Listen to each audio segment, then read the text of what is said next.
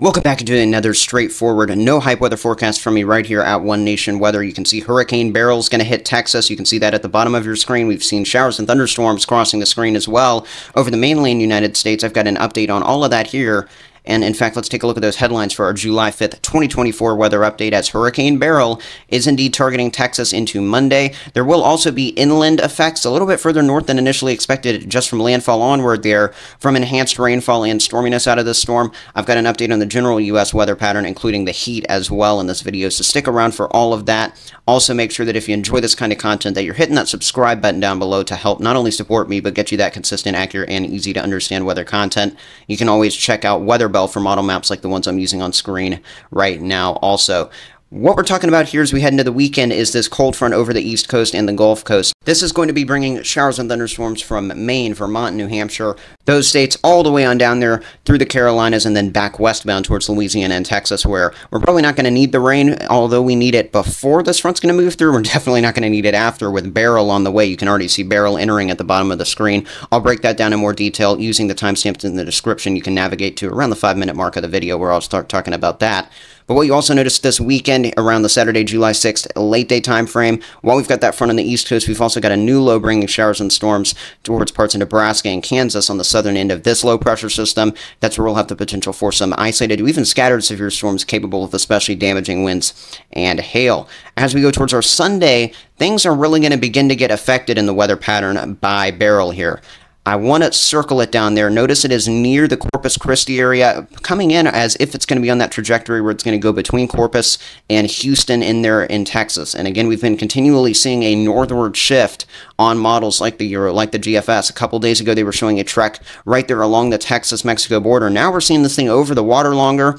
That could mean we get a stronger hurricane, one, as you see by the dropping pressure on screen, but two, a lot more rainfall skimming all the way along that coastline. Definitely something to track there, and again, I'll break that down in more detail here in a second. Also notice from the southern plains where some severe weather will be possible, as well as the central plains, all the way over there to the southeastern United States. We'll be watching some storm coverage there on our Sunday, and then going into Monday, here's when we're likely going to see Beryl late Sunday night into our Monday morning. That's the most likely landfall time frame for this storm. Could be a Cat 1 or Cat 2, maybe even a Cat 3. Those are the most likely scenarios out of this storm. Notice very heavy rain for parts of east, central, and the southern coast there of Texas, as well as on over there towards Louisiana out of the storm Monday, and then as well as over a lot of the southeastern quadrant of the U.S., we're also just going to be watching some generalized showers and thunderstorms out ahead of this. Some moisture influence from this definitely is kind of moving around on the eastern side of the storm, as you're going to continue to notice here with increased shower and thunderstorm chances from Arkansas over to parts of the Ohio Valley, back down towards Mississippi, Alabama, Georgia, the Carolinas, and Florida, as I'm circling here, coming out of Monday into our Tuesday and Wednesday. So July 8th going into July 9th and 10th. Notice increased storm chances over a lot of this region. The models are in disagreement on really coming out of Tuesday into Wednesday exactly where this is going to be. The GFS model shows more precipitation extending back towards the west of where I'm circling here. The European model indicating that whatever's left of Beryl will continue bringing heavy precipitation while combining with a front out of the Ohio Valley and over towards New England. That's something we'll have to track with time. What we'll also be tracking with time is this new entity bringing showers and storms from parts of Wisconsin and Minnesota all the way back down there towards Colorado and New Mexico begins to emerge. That'll be something we'll be watching for some plain severe weather, which is not abnormal for this time of the year, heading towards the back half of next week. Now let's track precipitation with that same model. I just used the European model, starting just with the next couple of days. Notice already before Beryl even brings an influence to the pattern, you see the heavy rain over the Gulf here, south of where I'm circling. That's Beryl, but up here north of it, we're going to get some 1-inch totals out of some of the heavier thunderstorms in particularly eastern Texas, parts of Louisiana, Mississippi, as well as southern Alabama, heading out of Friday into Saturday as well with some of that heavy rain there. Now, what you notice is we start to add on to that, and really a lot of this rain is going to end up being from Beryl when you see the final totals through the end of the week here. Just through around the Monday 6 p.m. time frame, I really think that there could be a lot more heavy rain south of where this is being circled, because keep in mind this European model is a more northern track on this storm. Nonetheless, from really the Brownsville area, especially to Corpus Christi into Houston, as well as western Louisiana. Be prepared. Some totals could really instigate flooding with 2 to 4 inches plus of rainfall in a day or two's time. Maybe even more than that, especially if this thing moves slowly up the coastline. Notice from there how this really influences the pattern, especially if you go with the European model, really from eastern Texas all the way on up there to the New York City and Boston region. Lots of totals there in the yellows and oranges, at least 1 to 2 inches of rain. If widespread spots get 1 to 3 inches of rain, that would be beneficial heading eastward, though, because that won't be enough to cause major flooding, and it will really relieve drought in areas that need that. So let's go ahead and break down what is currently Tropical Storm Beryl. I should have called it that a little bit earlier in the video, but it's been a hurricane all along. It has weakened just because it's sitting over the northern part of the Yucatan Peninsula of Mexico. It's actually in more favorable conditions now, and it's still maintaining that shrimp-like look. The only thing that's not favorable is that land interaction that it has been having. It is expected to continue making its way towards the west-northwest before taking more of that northerly curve here in the coming days. So here's the latest advisory as of 5 p.m. Eastern Time on our July 5th. Notice this thing, still a potent tropical storm, bringing 65-mile-per-hour winds, 75-mile-per-hour gusts to parts of the northwestern Yucatan. Things are going to really start to go uphill from here, though, for the Yucatan Peninsula of Mexico. So if you live in Cancun, any of those areas there on the northern tip, make sure that you're riding the rest of this out, but it should be winding down from there. While the storm continues to wind down in intensity, according to the Hurricane Center, to around a 60-mile-per-hour storm overnight tonight heading into July 6th. Tracking the cone out from there, notice it's widening out because the cone is really where this thing could go. It could go as far as the northern tip of that cone or on the far southern tip. Anywhere I just circled there, fair game for this, as it could be continuing to trek more to the north, or it could continue to trek a little bit more towards the west. It's been wobbling northward with time. Wouldn't be surprised if it continues to stay on the northern edge of the cone like it has been for a while.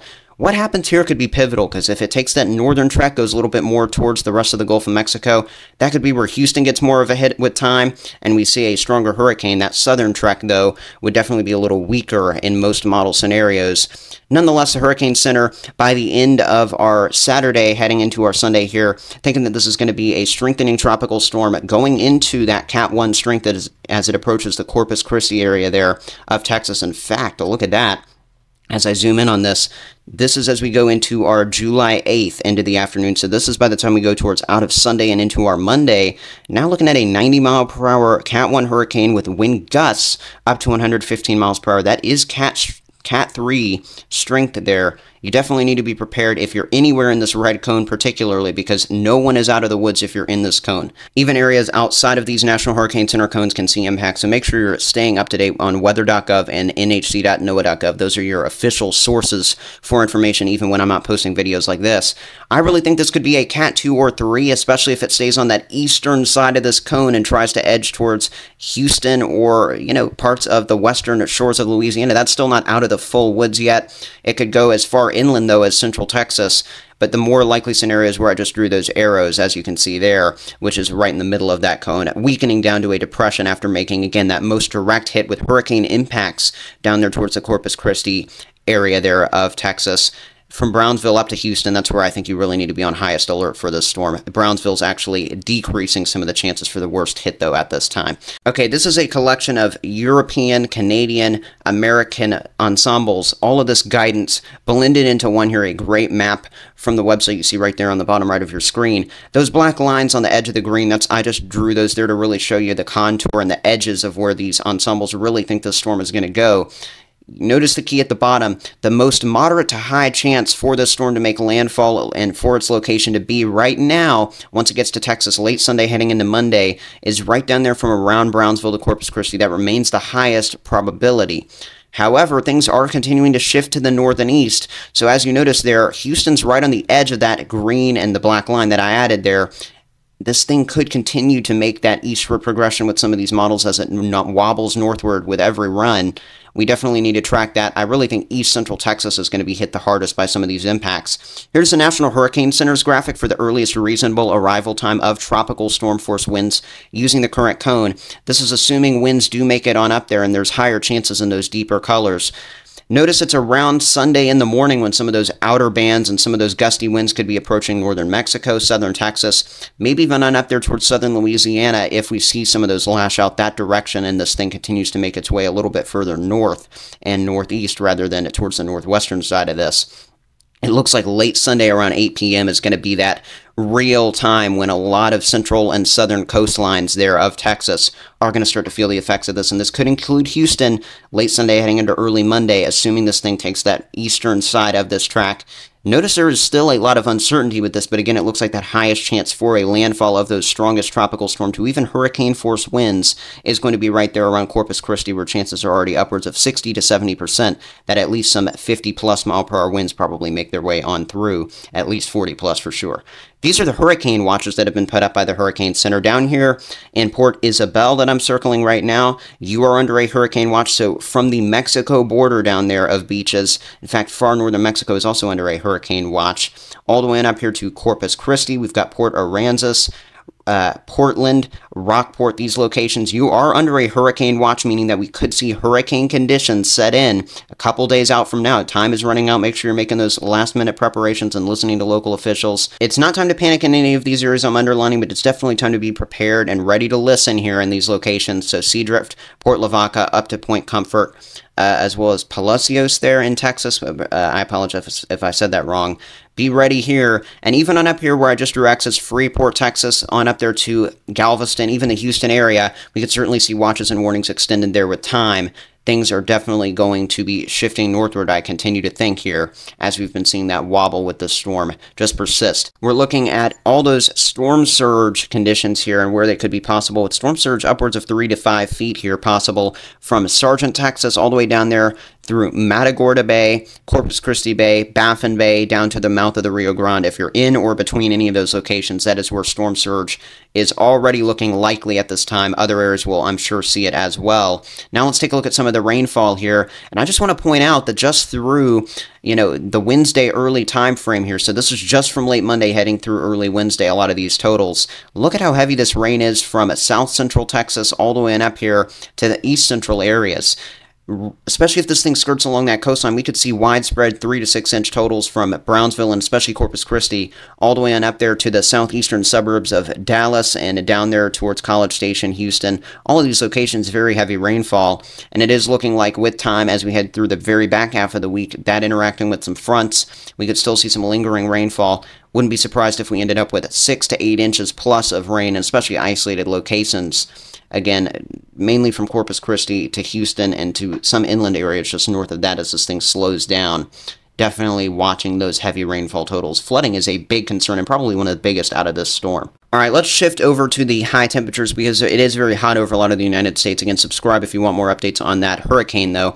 Here we go. Saturday, July 6th of 2024. Heading into that time frame, very hot here towards California, Nevada, as well as southwestern Arizona. Some temperatures there in Death Valley in the coming days, we could get near 120 to 130. These valley locations getting 110 plus. This is record-breaking heat in any of those boxed areas.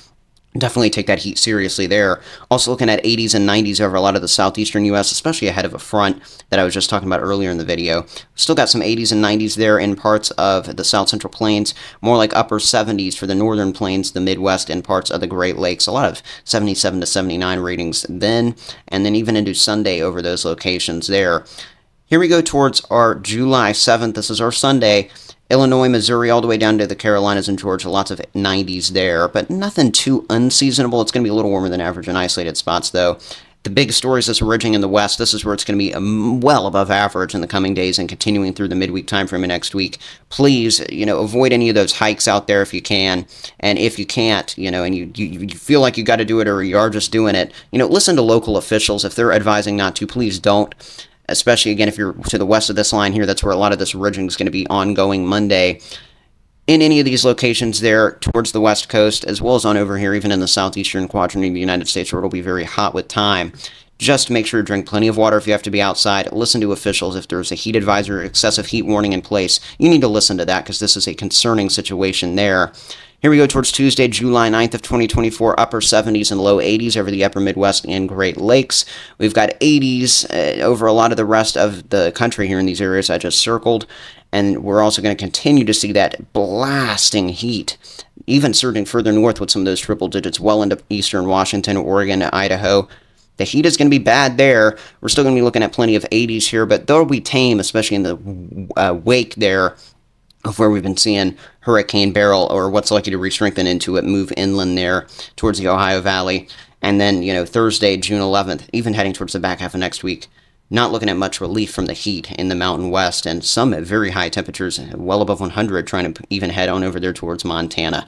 That is it for this weather update. Again, if you like this kind of content, you want more consistent, accurate, and easy to understand forecasts in the future, I'm not going to hype it up. I'm going to be direct with you. I'm going to make sure that you understand the latest information from especially official sources.